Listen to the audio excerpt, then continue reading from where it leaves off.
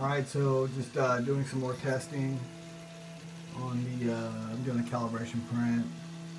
So figured out how to change everything. So I finally got my X and Y sorted out, which was nice. Anyway,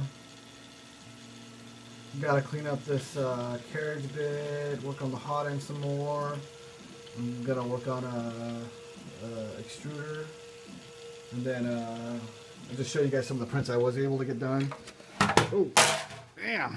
Okay, so anyway, this thing is huge. Got this off Thingiverse, right? So you can see size-wise, pretty massive. I mean, gnarly. It you know, stick my whole hand in there. Pretty sure I could, with this size here, I could probably print like a, I don't know, decent headgear.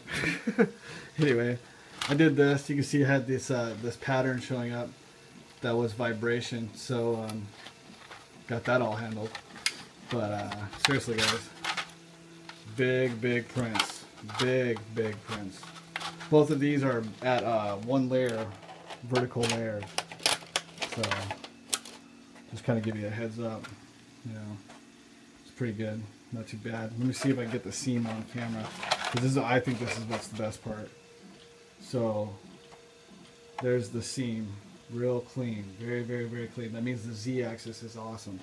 Now there was some texturing happening, so worked on the temperature and the flow rate. That should be going away. So just doing the 40 millimeter calibration cube. Can't wait, guys. It's very soon, very soon. All right, thanks a lot. Appreciate your time. Peace.